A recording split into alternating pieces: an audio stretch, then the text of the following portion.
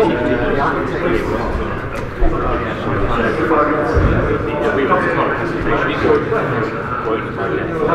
morning, sirs, madams, ladies and gentlemen, boys and girls. Lovely to see you all to our fourth, maybe, open day. Today's quite special because we're going to fly the Wessex. We have flown the Wessex around 5 hours so far. Steve and myself, the test flight program, which is now complete, and we had the permit issues yesterday, as many people know. It's been an interesting journey, to say the least.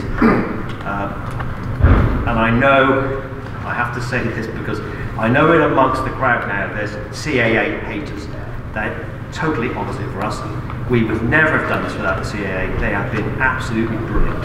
Where's Dave and Kojay, the engineers? Right, okay, brilliant. They don't come up. As far as the engineering staff goes, and as far as liaison with the CAA couldn't do enough. And we've just been talking to the CAA now about our Sea King. In fact, I just bought another one, so I've actually got two Sea Kings because we've put in the air, Mark III and Mark IV. We spoke to them at length yesterday, and they're happy it's going to be intermediate, which is big news for us, not complex category. And with the help of the CAA, with the help of Leonardo, with the help of Chris Page and MOD, we'll get this thing on the intermediate category. We hope to have one almost probably flying by Christmas, maybe. Which Christmas, we're not sure, because there are all ex-Crabs, these engineers. So tea comes first, but I'll just confiscate the kettle if they play up, then that'll bring them back into line. As ever, you forget to thank somebody, right? And I'm a devil for it. Last time I forgot to thank half the people that were involved, so I made a list this time. I'm going to would introduce the engineers, but they're not here, so that can be we can do it in a minute. But first of all, I've got to say thanks to Jane and the team, her team, Sarah, Jane, Emma, that keep cooking for us, that keep the crabs in their tea, which is very important. And introduce you. I was going to introduce Dave Wells, but here. So I introduced Steve Daniel. Steve's the chief pilot. Steve is HPS, Empire Test Pilot School, teaches test pilots. So we've all been learning a tremendous amount having Steve on board. We're happy about that. John Harris is here somewhere, who is formerly the co-pilot of Wessex. Can't see him, he's here. Dave Wells is here somewhere, probably faffing out there with cabs and then his team of engineers. I don't see Roy today, Jane. Is Roy around? Roy Scriven, a good old boy who works in Westlands all his life, electrician. Been doing an amazing amount of work for us here. And Rob Traherne is our quality manager. Rob's responsible to make sure we do everything properly. And we do. Rob's a commander on submarines, so he does crack it. Mark Service, who's helped us put all this together, he's pretty much our secretary. Ex-Crab, Sergeant Crab, so he's a bitch. He's just that bitch. We need a bitch. Well, I'm an ex-squaddy, a couple of ex-Navy guys, ex-Crabs, we need a bitch. The Wessex. Well, there's a bit of a story to that. I took the Whirlwind in the first time I had it, the first year I had it, into Yeovilton to the air show. And I was up on the head faffing around, all dirty and like you do, so I love being dirty. I was mucky, and there's a voice down the bottom said, "If you've got a minute." Oh yeah, Captain RN. So I came down and smartly drew myself to attention and spoke to the chap, and his name was Captain Nick Blackman. And he said to me, he said, "How would you fancy getting the Wessex in the air?" I thought, oh Lord, we've just had all the time, effort and money on the Whirlwind, now we think about Wessex. And there's not been one on the UK register, there's not been one privately flying on the floor. That's not actually quite true, but near enough. There hadn't been one on the UK register. We thought, well, we'll give it a go. So Captain Nick and I spent quite a lot of time researching it. We got the Navy behind it.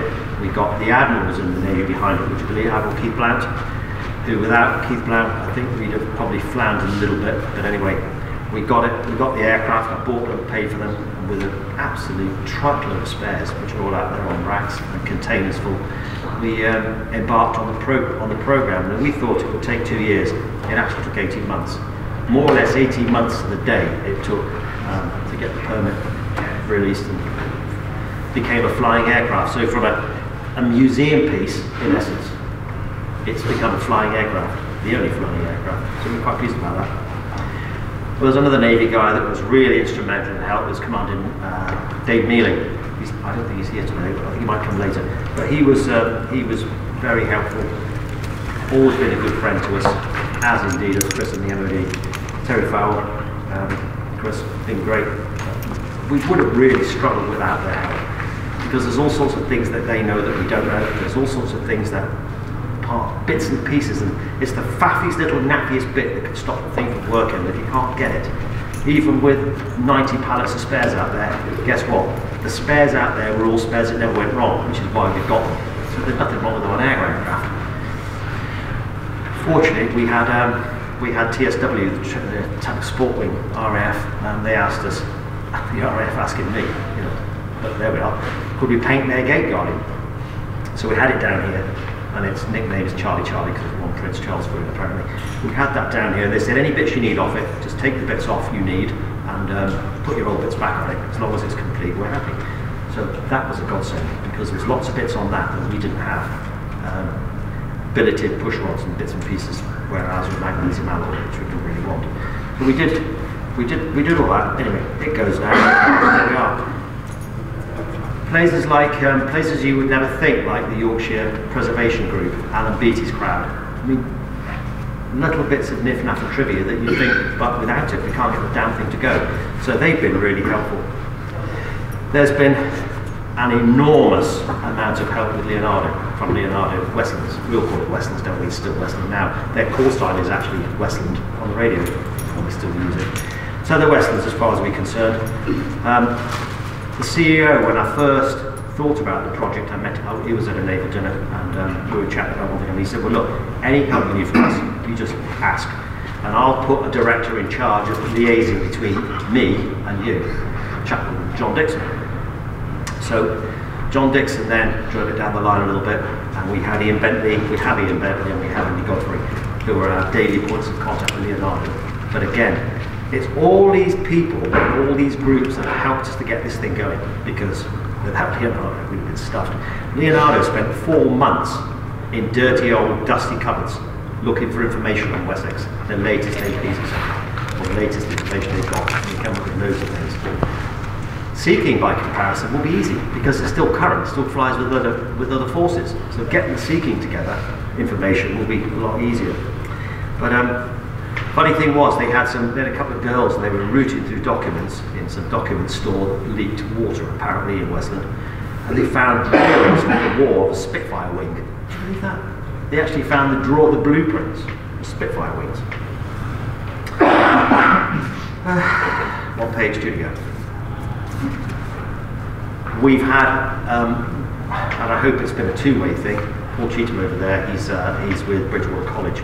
They have an aviation department, and we have a couple of students. Every week we have 2 different ones, except we've got one we can't get rid of. She's over there, called Amber. Amber, bless her, was quite keen. She wanted to stay here and be an apprentice with us, but Amber's been offered a position with Leonardo to go off to uni and become an aeronautical engineer. No? Aeronautical engineering, you do? Yeah. Yeah, with Leonardo, so that's good. I'm pleased with that. The Royal Naval Engineering School at HMS Solomon. Amazing help we've had from them. We've had all sorts of bits again, and it's just that I can't reiterate enough. It's the damn littlest, tiniest little bit that you can't get, and yet we've managed it. And now I think, and I was talking to Chris earlier on, I think we've got enough bits together now that we can get our second message going, which is 771, which was a fault. I'd quite like to see that fly again. So we're going to have a go at that. Again, Chris just told me this week there's another Mark 5 at Benson. There was a gate guard that's been outside ages, but it's going to be written off. I reckon we can buy that per se for scrap. But there's lots of bits on that we can use, especially electronic boxes that we can no longer get or get repaired. Navy Wings. Navy Wings again, Jock Alexander, Ian Tibbett, were all over the whole thing with the Wessex. Now, we managed to get, Steve managed to get into the ear of Admiral Matt Bryars. Admiral Matt Bryars. Because we had our next Seeking we've got, which is number 314, was stuck. and it had already been put aside per se for naval heritage, but it was stuck in the system somewhere and we couldn't get it out. And it needed a direct order from the Navy to the DSA to sell it to an individual, because they don't do that. And that's where we almost had a problem with the Wessex, except Admiral Keith Black got involved and pushed it. The Navy were quite reluctant to do too much. However, we were at a dinner and Steve got in his ear and said, well, you know what, he's going to put a yellow on there if you don't. And that was it. Oh, can't put a yellow on. Can't have that. Oh, no, it's got to be the Royal Navy. So anyway, Matt Bryce pushed and pushed and pushed.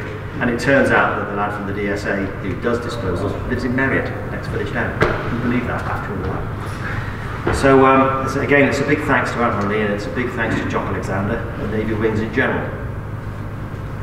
Last thing is, I'm ex-airborne, as is Paul Cheetham. We're appalled at the treatment of Soldier F, and he's not going to be the only one either. They're being made a scapegoat for political reasons. I haven't seen him even consider charging any IRA guys that Tony Blair let go. No, Soldier F. So we did a couple of mannequins, and the soldier that's depicted, he's actually got my parasmock on. I had to take my blinking DZ flash off, which hurt, and put one power on there, which was even worse. But he's there. Anybody feels like chucking a few quid in a bucket, it's the for Soldier F. It'll go through Paul, then it'll go to Power Association, and it'll end up getting to Soldier F. Because, well, actually we've got our president and chairman, I can see you, but hiding in the corner. So that's what we've done Soldier F for. I don't think you two knew we were doing it, actually, did you? Paul did, because it's got his berry on. I got my berry, but I could not bear to take off the Royal Engineers badge. Sorry, couldn't bear to do it. It had to stay. And I started picking out the sewing I put back in 1977. And I thought, I can't do this. Too much. It's bad that I have to deface my smock. Anyway, there we are. So anybody who feels like chucking some money in a bucket, Soldier F will be reminded a few times during the day, because we've got a number of soldier current, and we've got plenty of ex-soldiers, plenty of ex-Navy, plenty of ex-RAF. So if it's soldiers, who's next? Who is next? Could be pilots flying us around. Who's next in this witch hunt? So there we are, enough from me. Thanks again for coming. I don't mean that in a sarcastic army way. Thanks for coming, mate. Have a nice day. We're going to fly the Wessex at 1 o'clock. And 3 o'clock. And 3 o'clock. Anybody wants to get up close and personal, I think there'll be people to show you around later on. The hangar's going to be open, if it's not ready, in a minute. And have a great day. Thank you.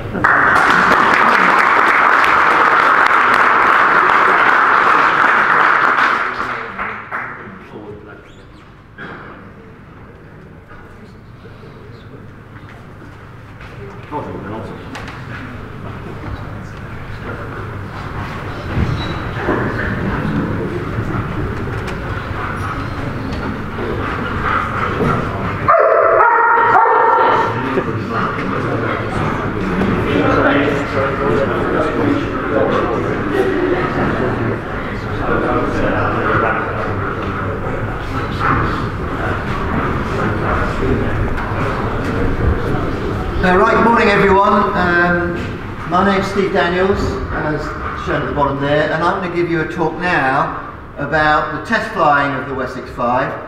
And I know the acoustics aren't great in this room, so I'm going to shout, and I hope that people at the back can hear me.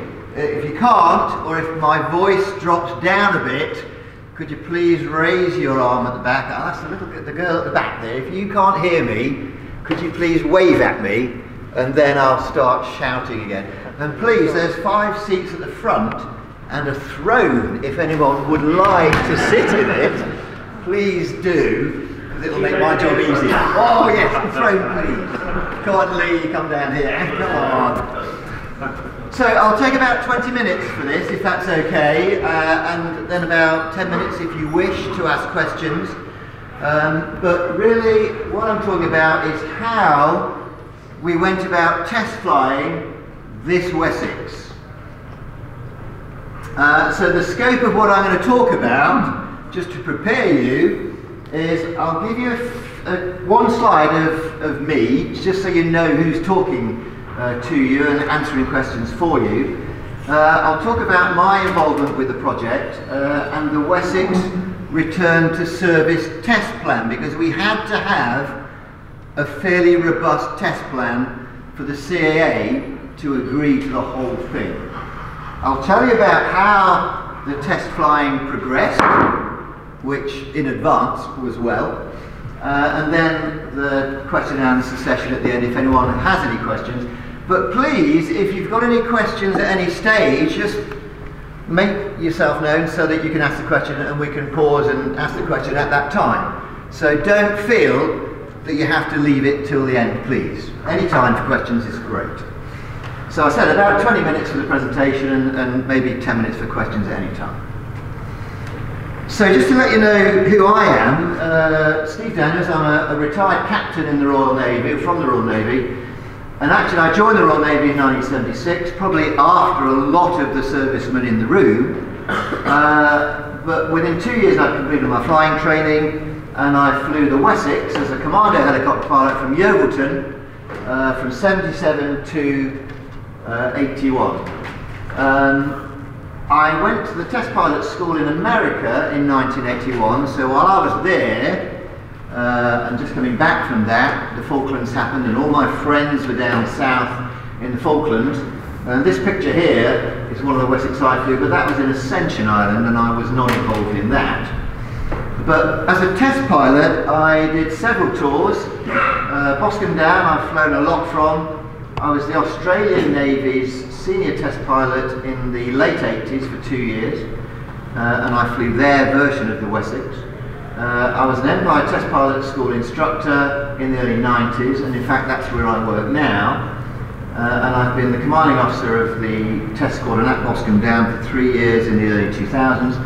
I was also a CO of one of the Yeovilton squadrons in the mid-90s, late 90s for 3 years. And I left the Navy as a director of flying from Boscombe Down in 2008. So my current role is as an Empire Test Pilot School rotary wing helicopter test pilot instructor, and that has helped me in this project, very much so. I was on the very first Mark IV Sea King course in 1989, I think it was. No, sorry, 79. So I've got a lot of hours in both the Wessex and the Sea King. But I now fly the Augusta 109 and the Squirrel primarily at Boscombe Down. So my first involvement in this fantastic project, and I have to say that when Andrew phoned me, I did say, wow, to myself, to be involved in an old helicopter returning to flight after 32 years of being on the ground is really, for me, an opportunity of a lifetime. And I don't know how many other pilots there might be in the room. I know Jim and a few others, but any older, sorry Greg, any older pilots, I'm sure that you would all have loved to be involved in this project. I thought it was an opportunity of a lifetime. And from Boscombe Down, where I'm surrounded by test pilots, a lot of my colleagues are fixed wing, and they go and fly with a Shuttleworth collection and warbirds all over the country. They fly Hurricanes, Spitfires, and the only people who fly old helicopters that I could see were the Army Air Corps. There he is in the back. So Al Sparks flies now with the Army Air Corps display team, Sioux, Skeeters, the old Army helicopters.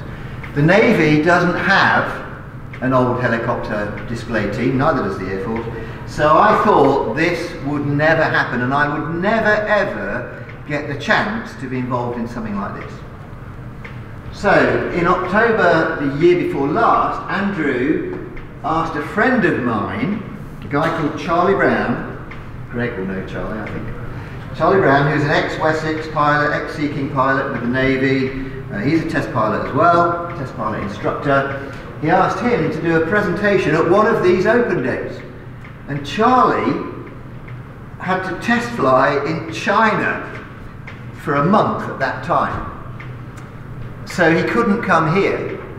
And he asked me to do it on his behalf. So I came here and gave a presentation to Andrew, to the audience, at Andrew's, one of his first open days.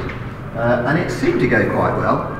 And I thought nothing more of it. I thought Charlie Brown would never come back from China because they're not very safe in China. But also I thought I wouldn't hear again about this project. But in January of last year, which is only 18 months ago, I got a phone call from Andrew asking me if I would like to help with this project. What I thought he wanted was advice on who would be a good pilot to be involved in this project, and I gave him a list of names of people I thought would be appropriate, none of which were mine. But then he came back and he said, actually, he'd been talking to a few Navy people and he would like me to do it, which was a big surprise to me, but I said, okay, I'll think about it. And I thought about it for about a nanosecond and said, yes, that's a great idea, because it has been an opportunity of a lifetime. We also got John Harrison, an ex-RAF squadron leader, who's on the programme as well. So he and I have been flying the aircraft. He's got more Wessex hours than I have, but he doesn't have the flight test background. But between us, we have really gelled, I would say, and brought the best of both worlds into a programme which has involved a lot of test flying principles, but a reliance on having flown the Wessex before. So we've worked really well as a team. So in February last year, let's say only 18 months ago, we started the planning for the flight testing of this helicopter. And for the first 9 months, while the engineers under Dave over there were doing all their engineering, taking the aircraft apart, putting it back together again, doing everything to make her airworthy, the first 9 months we were liaising with the Civil Aviation Authority as to how we were going to fly this aircraft, because there was no one qualified on the Wessex on the civil licensing programme. There was no one in the CAA who was licensed to fly the Wessex. And by November of last year, we got, after 9 months of trying, we got aircraft type rating exemptions for me as the kind of lead pilot, the test pilot, and for John to be trained for full exemptions. And that was about a week before we planned our first flight. So it really was lucky that the CAA gave us the approvals to fly at that time. So this is not a reading test for those at the back, but what I've shown you there is just a screenshot of what we had to produce to satisfy the Civil Aviation Authority that we could test fly this helicopter. And that is a recovery to flight test plan that I wrote with everyone here, and it was 23 pages, and that involved a few things. The first thing was a test matrix. We had to work out how we were going to safely test this helicopter, and for those engineers in the audience, we based it on the Wessex post-maintenance flight test schedule. Because any military helicopter in service, if it has maintenance done on it, then the maintenance test pilot would take the aircraft flying, check that it was back to its normal airworthiness state, and sign it off. So there is a manual which deals with every aspect of post-maintenance on the aircraft. So we based it on that, and this is the matrix that we had. I say I won't go through it, but basically it talks about ground testing, and then rigging, vibration testing, blade tracking, checking the engines, doing some general handling, checking the hydraulics. We had to do a running landing to check the undercarriage, brake tests, etc. But that wasn't a big deal, because there's a manual for that and a schedule. So we incorporated that into that matrix. But then we had to persuade the CAA that it was safe to fly this aircraft after 32 years on the ground. And this is where my test flying background came in, because I based this on the mantra which test pilots and flight test engineers have, which is you always test fly with a very cautious and progressive approach, because that's the only way that you can do something like this safely. And this is what I teach every single day when I'm teaching at the Empire Test Pilot School at Boston Down. So our sortie profiles for a 5-hour test program were in accordance with this matrix, which, again, you can't read it, I know, but that was in our test program, that was in our test plan, and it involved ground runs to check the engines first. Then it involved engaged ground runs to get the rotors turning, but not even planned to leave the ground. And the first day we got that rotor engaged was a fantastic day here, probably more excitement than we had on the first takeoff, because all of the rotor balls were turning, and they hadn't done that for 32 years, and she didn't fall over. That was the key thing. So we did lots of engaged ground runs, and then we did some hover checks. We came up into a hover, planned for about 5 minutes, and it was perfect. Hi, Trevor. It was perfect. The seats at the front, for those who like one, please. 5 minutes, and she was perfect. And then we did a 10-minute hover in 15 minutes. And then the next plan was a quick flight around the local area, just getting the feel for the helicopter before we did subsequent flights of longer duration to go through the full test schedule. So that was our cautious and progressive approach to the profiles that we fly in a 5-hour test program to get this aircraft back in the sky to the satisfaction of the CAA. One of the things we had to do as well, you would not be surprised about, is a risk assessment.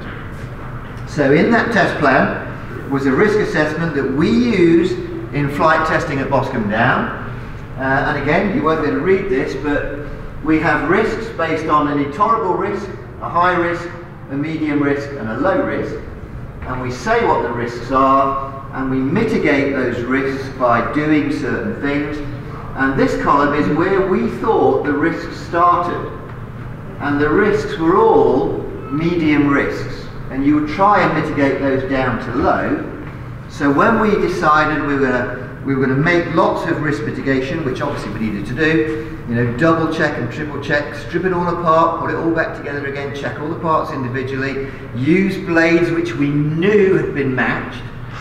That got all of the risks down to the green column at the right, which meant we thought this was a low risk trials plan. And because we're all still here, it proves that we were right because the risks were low. But we identified 3 risks, 3 main risks about getting this aircraft back into the sky. So the 3 key risks, the first one, if you go back to please, you're revealing my answers. The first risk that we thought we might have, and it should be fairly obvious to everyone, we thought the biggest risk might have been a catastrophic failure of one of the components. And you can imagine if one of the blades fails, and those blades have been in the boxes for 32 years, probably more than that if they hadn't flown the last time this aircraft flew. We had a whole load of blades we could choose from, but we could have had a catastrophic blade failure, we could have had a catastrophic engine failure, a hydraulic failure would have caused us problems, a catastrophic tail rotor failure after all this time could have caused an uncontrollable spin in the hover. There were lots of things that could have caused us major concern, so we put a whole load of mitigations in to minimise the risk of having a catastrophic failure, including very, very detailed inspections of the main parts of the aircraft. They were all taken off, inspected to the highest degree possible with a lot of help from the Navy and the Air Force and Leonardo's, and then everything put back together. So we mitigated that risk down to low. The second risk we thought we might have would be an uncontained fire. So we mitigated those risks, and when we fly today you'll see that Andrew Whitehouse bought a fire truck. So we had our own fire crews trained, and we got the Crew Kern fire chief to come here for our early ground runs and flights. So we were very concerned about an uncontained fire. Why do I say an uncontained fire? When those of you who've flown the Wessex or engineered or maintained the Wessex, you will know that the engines have got fire bottles on them. So if you get an engine fire, you press the button, the engine bay is soaked in foam, and the engine goes out. This Wessex does not yet have it's fire bottles fitted. So that's why we were very worried about that. So we mitigated that by carrying an extinguisher in the aircraft, a big 25 kilogram extinguisher. We had a process and procedure whereby if there was a fire on the ground, the guys all knew what to do. And we're currently limiting ourselves to 2,000 feet. So if we have a fire in flight, we land quickly, the crewman gets out, fights the fire within a minute. But that's a mitigation that we've put in place because we knew it was an increased risk for this particular helicopter. And we have got the supply chain sorted out now, so the bottles and the squibs, the explosive squibs, which will fire those extinguishers, will be fitted in July. So you'll see a big fire cover today, which we have anyway, but we don't have that capability right now, and we didn't have it for the program. The final risk we thought we'd have, and can I just ask how many Wessex engineers are in the audience, or people who've got a close association with the Wessex? Okay, there's a couple, yeah, Dave at the back. The one thing that we as pilots and engineers, I'm sure, are worried about with the Wessex is ground resonance. Okay, yeah. Craig, you got a story about ground resonance? Yeah, I had ground resonance on RFA Engadine. Oh right, did you roll over? We did. Oh. what I should explain is ground resonance. Pilots are always trained. If you get, normally it starts with a little bit of padding that grows, and it's due to a sort of resonance between what the undercarriage is doing and what the rotor blade is doing. And if you sort of pick up on that, then you're taught, pull in full power so you break the undercarriage linked to the ground, and then the ground resonance dissipates. That's the theory.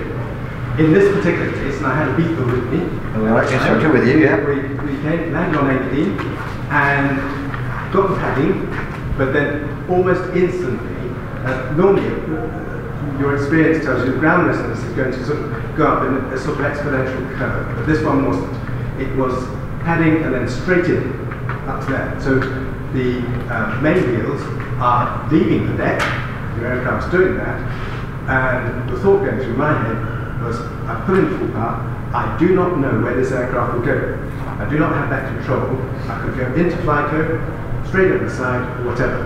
And so, almost instantly, elected to shut down. It's the fastest I've ever shut a helicopter down. We broke off one of the main undercarriages, doing so, and we only had 5 blade strikes at the deck.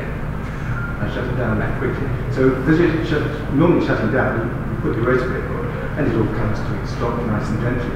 But this was putting the rotor brake on viciously, and from being in the flying condition to stopped on its side with lots of foam around it must only have been about 20 seconds or so. And I gather it was a bit noisy inside the ship as this thing was going on. Thrashing itself to bits. Yes. Anyway, we walked away, so I think we can have a landing. Yeah, that's one landing, one takeoff, one landing. But thank you for that. The main point is that those who've flown the Wessex will know that she is prone to ground resonance because she's got long stroke oleos, which mean that they sort of expand and contract as the aircraft starts to wobble. That's a technical term. She's got big balloon tyres, so if they're not pressurised at the same level, or if they're slightly flat, they will tend to expand and contract. And this generates this oscillation which goes divergent and the aircraft rolls over. And it's often caused by the blades not being balanced. So instead of the sort of blades balancing through the rotor head, they're sort of, the centre of gravity of the blades is moving around, and that starts the wobble. So I was very worried about ground resonance, and we didn't get it. We didn't get it because we put all these risk mitigators in place to make sure that we had a matched set of blades. We sent them to Westlands to be matched as a set. We made sure the oleos were taken off and put back, and they'd been fully extended and contracted, so they were working absolutely perfectly. We made sure the tyres were newish tyres and they were inflated correctly. Everything we did was to minimise that risk and mitigate against it, and we haven't seen ground resonance. Hopefully we won't see it today. What we have seen is a slight yaw, which happened on one of the early flights, and normally I've had ground resonance in the past, on the Yeovilton dispersal, and if you get it, the aircraft starts to wobble, as Greg said, it starts to wobble. Mine started to bounce around, and instead of ending up pointing that way, ended up pointing this way because she bounced across dispersal. The key thing I remember about it was all the engineers on dispersal were running away because they were expecting the aircraft to roll over, blades to come off, blades to go flying, and they might be hit.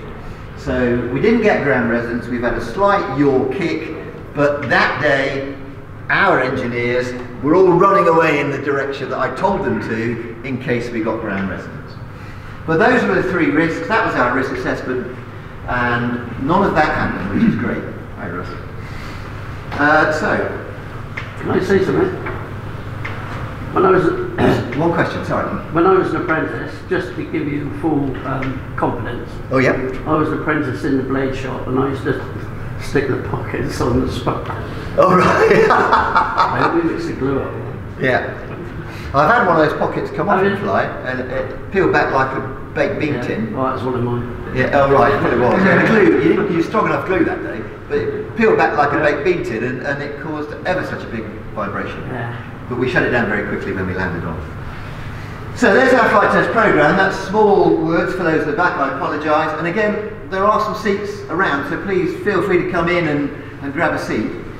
But November and December last year, remember we started this 18 months ago. Now we're only talking 6 months ago. We conducted several rotors engaged ground runs. We hoped we might do our first hover just before Christmas, and we didn't, primarily because we had a bit of a fuel leak. So we came back after Christmas and we did some more engaged ground runs at the end of January. Yes, please. And we did some more in early February because we weren't quite ready for the first hovers. And remember I said we were taking a cautious and progressive approach. We were not going to take any risks whatsoever. So we're very careful. But there, in mid-February this year, we had our first hover. And for me on this programme, that was the most exciting part because we got a bit of a crowd. We had a bit of a crowd the previous week when we tried to hover. And we wanted light winds, and we got about 35 knots, gusting to 40 knots. But that first hover was a great experience for all of us, and I'll show you a picture later of how much we were smiling. Second hover was a week later, and that was two of them were 15-minute hovers to check that everything was fine. And then at the beginning of March we had our first up and away test flight in accordance with that matrix, that test plan that I showed you earlier. So it all went to plan. On the 22nd of March we did some further flight testing. And on the 5th of April we did 2 flight tests to finish the program, to finish the matrix and to finish the post-maintenance flight test schedule. And those flight tests involved a taxi test because we got nowhere here that we can taxi and check the brakes. So we went to Yeovilton and did the brake test and the taxi check there, and we taxied around dispersal thinking there'd be a lot of people come out, but it was their half-term long weekend and we were there in the afternoon and nobody came out, which is a bit disappointing for us. So we went to Yeovil and used their grass runway for a fly past, and all the flight test people, and Russ Grant's at the back there, hi Elizabeth, Russ and others came out and watched because they knew we were coming. So there was a little bit of an audience for that final flight test. And that took us 5 hours. And our plan was for 5 hours, that was our plan, and we achieved it. It's probably the most successful flight test program in terms of you make a plan and then it actually happened. I was quite surprised because at Boscombe Down that never happens. But it worked. So, how did the flight testing go? I'd say very well, thank you. I've not been involved in something that went quite as well as this flight test program. We had no catastrophic failures, there's the first risk. We had no hot starts or fires. We had no ground resonance.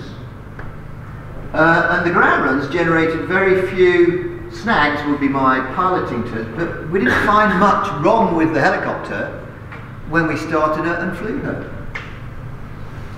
The first flight generated only 7 snow entries. Now, snow is the serial number of work that you put in your tech log, or part 700. For the older people here, I would have said that would be the part 5 entries that the pilot puts in after a flight.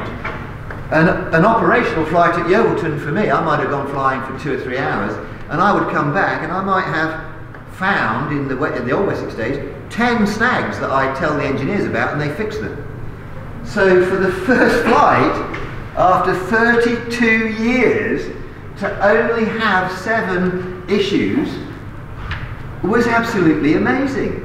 And one of those issues was, John Harrison commented on it because I didn't see it, the main attitude indicator, which is one of the pilot's instruments on the left-hand side, the co-pilot side, was a bit foggy because it was a humid day and the condensation inside caused it to just be a bit difficult to see. So that was a nothing snag really, but that indicates how low level the problems that we found with the helicopter. First flight, 32 years. Unbelievable, I'd say. That one. And our only major problem, which probably Dave will talk about, was we had a fuel leak during the ground running phase. And actually, if the aircraft was parked as it is now, uphill, we didn't have a fuel leak. But when the wind changed and we parked slightly downhill, fuel came pouring out of the belly of the aircraft. So it took a little while for the guys to fix that, but they did. And clearly, because we were taking no risks, we didn't fly. Nobody would fly when your aircraft's pouring fuel out, but there was a little bit of pressure, but we didn't fly. Even when the leak was reduced to a small drip, we still didn't fly. And I'm glad we did, because what had happened was the fuel had left the tank and it was just sitting in the belly of the aircraft and not dripping anymore. So that was all sorted, but that was the only problem we had on the whole programme. So the result, I would say this is a very successful flight test programme, probably one of the best and most successful I've been involved in. The permit to fly, we were flying under a permit to test fly only, but that was issued yesterday. So that's why we can fly today here. And the reasons for this success, I have to say, this first point is important. The owner, Andrew Whitehouse, who spoke earlier, is an outstanding enthusiastic, and he's very passionate. And I say passionate about helicopters, I can't speak about his passion for anything else, but he's absolutely passionate about helicopters. And he has very effectively planned and resourced this project. Now, the team have helped plan it, but he has resourced it, and you cannot complete a program like this on limited resources. And when I said that I was asked if I would fly in this program, and I said I answered in a nanosecond, yes I would, that's not actually true. What I did was, I came down here and I looked around, because the last thing that I would want to be involved in as a test pilot is a project to get an aircraft back into the air on a limited budget, a shoestring budget, because if you do that, I'm afraid you will take shortcuts. And we have not taken shortcuts here, and primarily it's been because the resources that have gone into this project, and the financial resources have been huge, I imagine, I don't know, but we've had the resources to complete it properly. And that was very important to us. We've also had an outstanding, in my view as a pilot, we've got an outstanding engineering team led by Dave, who's going to talk next, but I have been hugely impressed by the engineering effort that's gone into this. Thousands of man hours, 18 months of hard work, but it's been successful. We also had, you can't read this at the back, but it says, we also had a couple of pilots who arrive late, they drink coffee, they fly about a bit, they fill in some paperwork, and then they go home early for tea and medals. And there's the tea and the medals, which John Harrison and I drank when we came down here for that flight test program, because that's what pilots do if you talk to engineers. So it was a team effort, yes please. Of all the things, and I've just got a few slides here, because of all the things that I've done with the Wessex over the years, and I'm just going to highlight with some pictures. You can probably see where I'm going to with this comment, but I've done quite a bit with the Wessex, and I put these slides in for some of you guys to reminisce. But of all the things I've done with the Wessex, which have included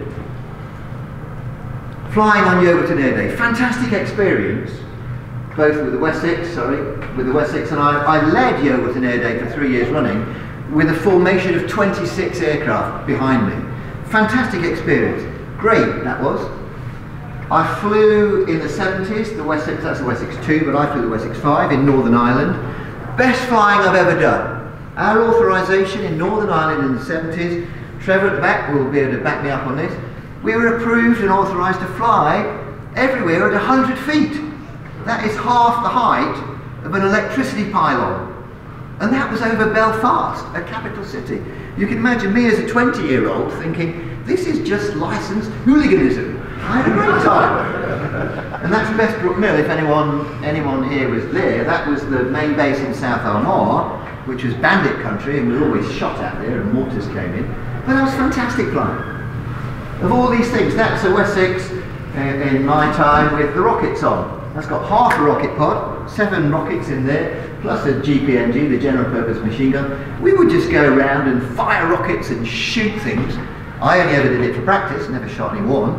But again, 20-year-old doing that, fantastic. I flew lots of times in Norway. That's an A45 aircraft, because it's got a checkerboard logo, and it's also got the H on the tail, which was for Hermes. A45 were based on Hermes when they're embarked, and A46 when I flew later, they'd have the B on the tail for bulwark. But we'd go to Norway and fly in the snow. Brilliant experience. I did 2 years in Australia. I flew that for the Australians. That's the Wessex 31B, a single engine Wessex like our Wessex 3. But I flew that for 2 years. Wonderful experience. I did trials on the Queen's Flight Wessex. The cleanest aircraft I've ever flown. I had to wipe my feet before I went up to the cockpit, and I had to wipe my feet twice before I went in the cabin to check the Jetson mechanism on the windows. Wonderful aircraft to fly. That was a Boscombe Down aircraft that I flew in the early 80s, XS482. That, until recently, was my favourite Wessex, and you can tell that's a picture from 1982 because this is a brand new Austin Maxi in the background. And I flew that lots of times at Boscombe Down. Wonderful aircraft. There's me flying that aircraft to HMS Jupiter on a deck landing trial that we were doing with the Lynx. And so the 2 test pilots, we would one day fly the Wessex to put the support crew in, and then the other day we'd fly the Lynx to do the deck trial. But there's actually a bit of a younger version of me flying that Wessex in about 1983. All these things to me were hugely exciting things to do, including flying that aircraft from Bedford. That was the Bedford Wessex, and there's the ETPS Scout in the background, which I also flew a lot. But of all those things that I've done over the years, this project is the one that I am most proud of, because we planned it properly. Everyone is hugely enthusiastic about their role in it, and Amber, I've seen Amber several times here because she just keeps wanting to come back from uni and the technical course she's doing as a volunteer. It's fantastic. So this is the one that I am most proud of. All those other things pale into insignificance for me because I've really, really enjoyed being a part of this team. And there's a picture of our initial safety brief. We spent, I think, an hour and a half round that table doing a thorough initial safety brief. There's the checks before the first engaged ground run. And if you could see the smile on my face on that picture, everybody was just hugely satisfied and happy. We conducted the first flight for 32 years. There's the picture. And we completed the flight test program. Yep, next one. And there's the pictures which Lee took of the team celebrating. Wonderful, wonderful achievement. So, in summary, really, yes please. that is my story of how we test flew the Wessex 5 that you see out there. We're going to fly this afternoon. I've lost track of time. I might have taken a bit longer than 20 minutes, I'm sorry. I'm just hugely enthusiastic about this programme. But if there are any questions, please fire away. If there aren't, then please grab me at a later stage, and I'll talk to you for days about this project if you wish me to. Oh, sorry, there was Al. On your first flight, how tempting was it to go forward flight there? Well, you're very disciplined in what you set out to do, but once you got it up there, how tempting was it? It might have been tempting mentally to have done that flight, but as a test pilot from Boston down, and we've got Ross at the back, who was also a test pilot, a good colleague of mine, you just would never do something that you've not briefed. But I was thinking, this is so smooth, we could easily just do a quick circuit, and there may have been some of the team who had gone, yeah, let's just do a quick circuit. But no, it was tempting, but as I've stressed throughout, this programme, we've run under flight test principles rather than operational principles, and it's not something that a flight test crew would ever do. Yeah, never ever do something you've not planned to do. Okay, I think that's it. Thank you very much, everyone. I'll hand over now to Dave, I think, who's the next one, to talk about the engineering. And thank you.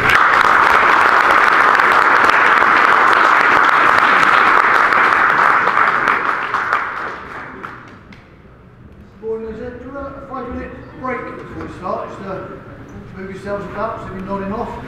5-minute break. Nothing break for you. Nothing break. 5 minutes. Just give everybody a chance to move a bit.